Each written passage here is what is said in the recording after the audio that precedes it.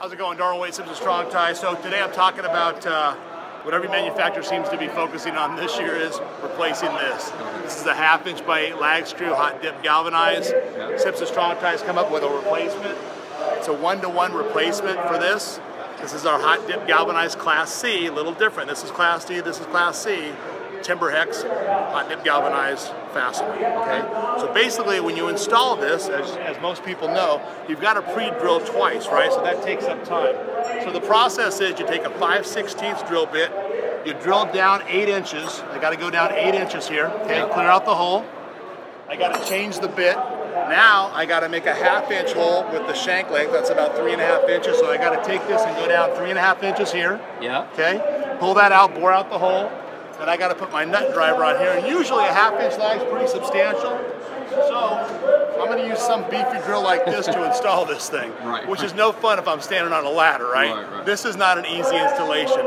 That whole process takes about 2 minutes at best. Yeah. If you do it for a while, you can get down to 2 minutes, 2.5 for the guys that don't know what they're doing. One thing about this hot dip galvanized timber hex Class C though is I can do it with a cordless. Okay. It's a 3/8 hex drive. I can put it anywhere on the wood and just drive it. That's about 8 seconds. The other thing about our screw is they're very strong. Yeah. I can actually back this out.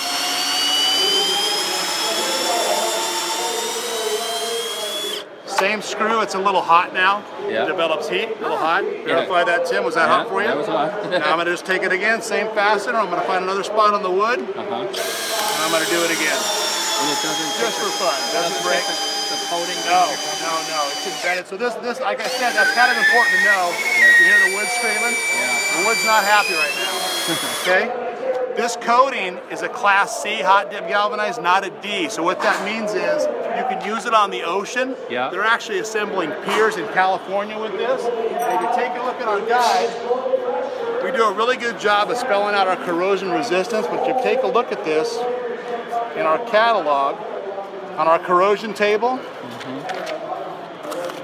you can get a look at that. We've got low resistance here. That's like a drywall screw or yellow zinc or clear zinc. We've got some proprietary coatings that are equivalent to hot dip galvanized, but you come over here, you look at 304 or 305 stainless, high, right? High corrosion. But look down here, see the severe?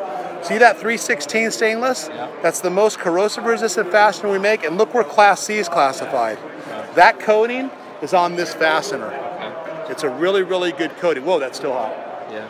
So we've got a chart table. We're code listed now in this application. We have a code report. We have a nice little flyer here that explains it and shows you the replacement values. Awesome.